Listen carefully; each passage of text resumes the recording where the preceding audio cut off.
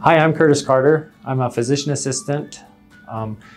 For the health tip of the week, we're going to be talking about sleep. I work in sleep medicine. This is Sleep Awareness Month. So people often wonder how sleep is an important part of health, and that's when our brain and our body reboots and a lot of healing happens. A lot of people ask me how much sleep they should be getting. So for children, when they're 1-year-old to 5-year-olds, they should be getting 10 to 14 hours of sleep.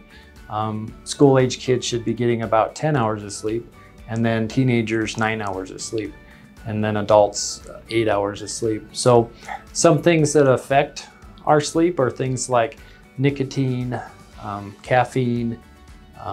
If we eat too late at night, that will affect our sleep. If we exercise too late at night, that will make our sleep patterns off.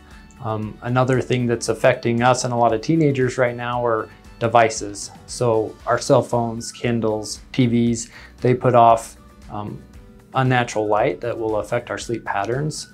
I have 3 teenage girls. I often know when they don't get enough sleep. It often makes them moody, irritable.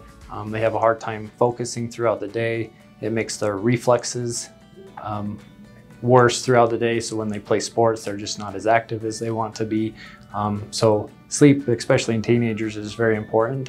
Another thing that we deal with a lot in sleep medicine is obstructive sleep apnea. So warning signs of sleep apnea is very loud snoring. If your spouse notices that you gasp for air throughout the night, if you wake up with a headache, if you go throughout the day feeling unrefreshed, these are signs of obstructive sleep apnea. Besides being tired, obstructive sleep apnea has other effects on your health, such as it can increase your risk of stroke, heart attack, diabetes. These are some good health tips that you guys should keep in mind. If you want to get a hold of us or our sleep clinic, the number is easy to remember. It's 725-REST.